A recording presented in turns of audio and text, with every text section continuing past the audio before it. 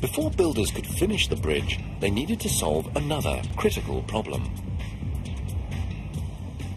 It was imperative that the anchor blocks that held the main cables were not able to move. But the ground here was so muddy and weak that the cables could have pulled the anchor blocks out of place. Overcoming this weak link would be the most difficult and dangerous job of the entire project. China's Ringyang Bridge would be the third longest suspension bridge in the world. Loads on its main cables would be enormous. The cables would tug at their anchor blocks with the force of 68 million kilograms.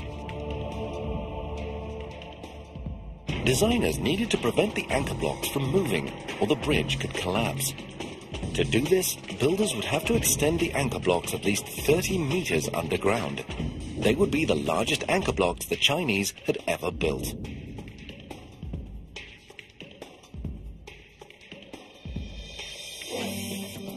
But when engineers probed the riverbank, they discovered that the soil was worse than muddy.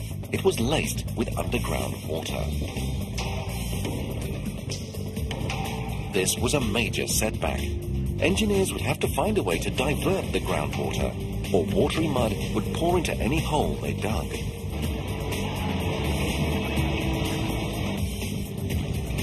And it could enter so fast that it would trap the men working inside.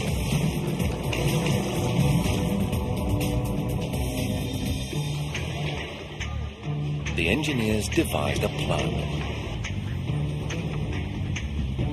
They decided to keep the water at bay by erecting a gigantic underground dam. All around the 3,400 square meter site, workers dug a series of trenches. They filled the trenches with rebar and concrete. The walls kept the water out, making it safer to dig within. But there was still a problem. North Shore workers were using China's only deep trench digger. So on the South Shore, the contractors were forced to take a riskier approach. They decided to control the deep underground water by freezing the ground. To do this, they needed to construct a huge refrigeration plant. The plant chilled salt water to minus 20 degrees Celsius. Salt water has a much lower freezing point than fresh.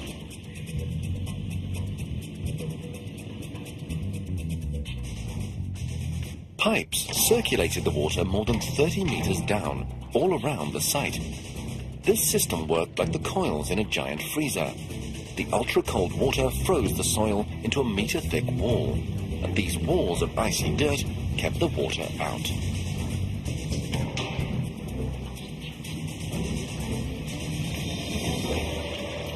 With groundwater no longer circulating inside the two sites, the soil became safer to dig.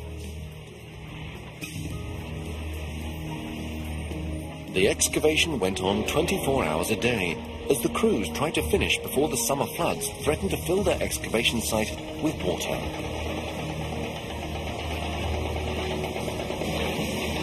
These enormous pits would descend at least 30 meters, but every 4 meters, workers needed to stop to pour concrete braces.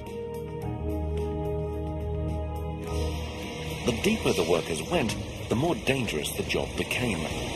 Groundwater was constantly pushing the walls towards collapse, and the deeper the hole, the stronger the pressure.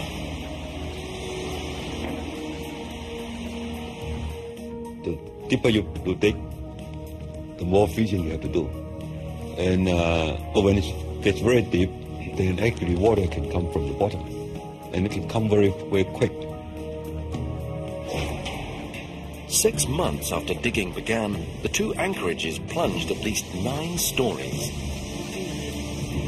They looked like parking decks and were each large enough to park 7,000 cars.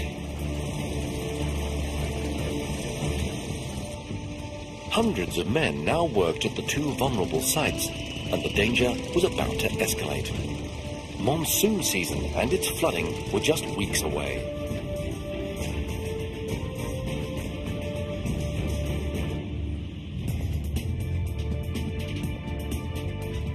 Building China's longest suspension bridge required constructing two of the country's biggest anchor blocks.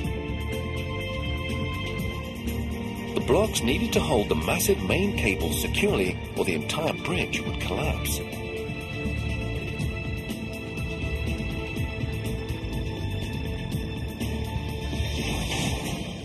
So far, workers had excavated 280,000 cubic meters of dirt.